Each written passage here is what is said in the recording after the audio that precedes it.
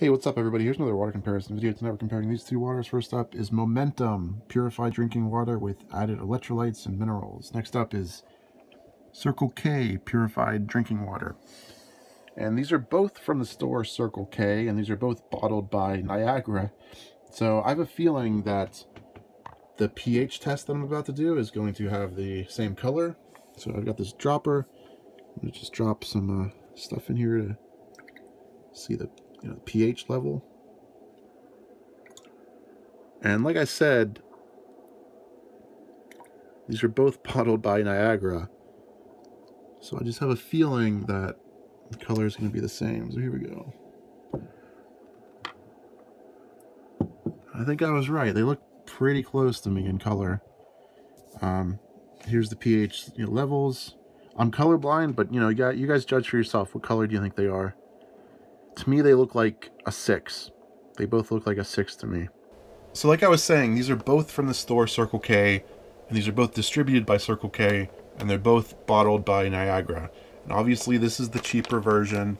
This is the more expensive, like overpriced version with the thicker bottle.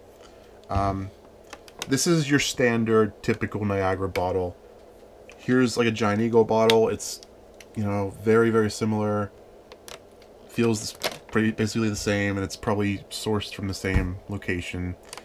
And then this is just thicker, like a Smart Water type of bottle. These are both very boring waters. Like, they just have a picture of water on them and standard Niagara text on them. The most interesting thing about this is there's like an opening you can see through this one part of the bottle with the logo around it.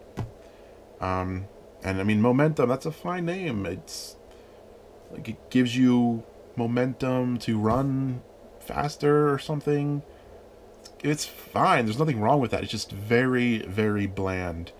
And I was kind of researching Circle K, the store itself, and I've come to the conclusion that it's a very bland store. There's nothing exciting about it at all. I couldn't find anything really interesting to tell you guys. So let's just open these up and do a taste test comparison. This thicker Momentum bottle was about $1.50 per bottle, and I think it's overpriced, but let's taste it and find out.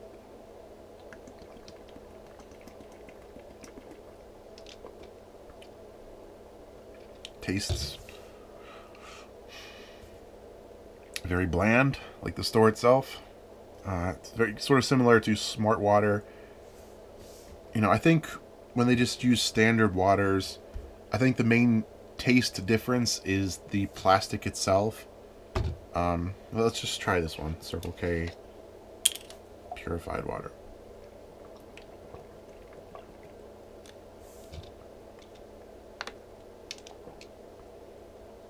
Yeah, there's like a slight difference, but if I was not going back and forth, I wouldn't like really notice. And if I wasn't even thinking about it, I wouldn't notice at all. There's nothing that has a strong, distinct difference between the two of them. They're both very similar. So this is $1.50 per bottle. This is $4 for a 24-pack.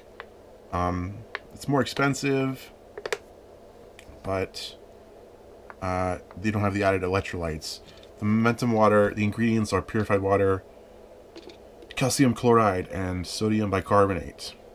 And this, they both have 0 carbs, 0 calories, 0 fats, 0 protein, just all standard water stuff. That's all good. The source of this water is Hamburg, PA, and it's just from a municipal water supply. It's not a spring water, nothing fancy about it. They're both of these are purified with reverse osmosis.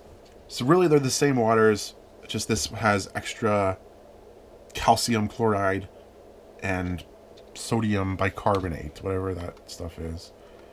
So that makes like a slight tiny difference in the taste, but you're paying many times more for this one. I don't know the exact percentage higher, but it's several times higher. So let's just finish them up.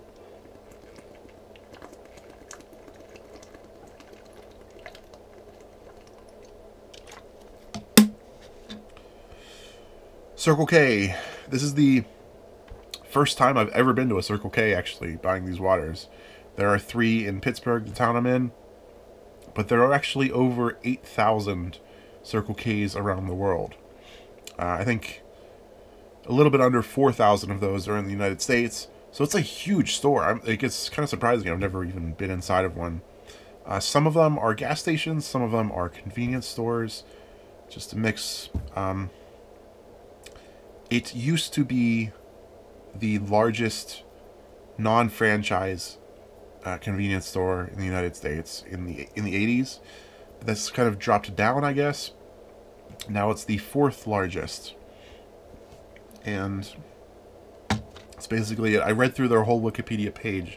There's like nothing super interesting to tell you guys. There's no like major incident in their history. There's nothing funny anecdotes to tell you guys. Like, the most interesting thing is they sponsor a NASCAR car. Circle K does.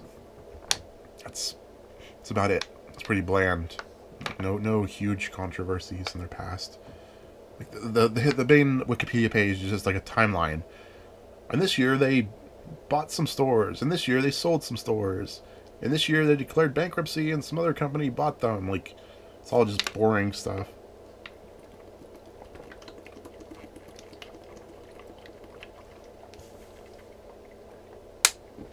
Yeah. So they really, are very similar. I'm just going to actually say that the cheaper one is better, because the taste is so close that I'm going to give it to the cheaper one just because it's a better value. Because, like, there's nothing bad or great about either of them. I mean, I bought 3 of these in case it won. So I have more of these ready if it had one for the next round, but the cheap one is the winner. So congratulations, Circle K. Moving on to the next round.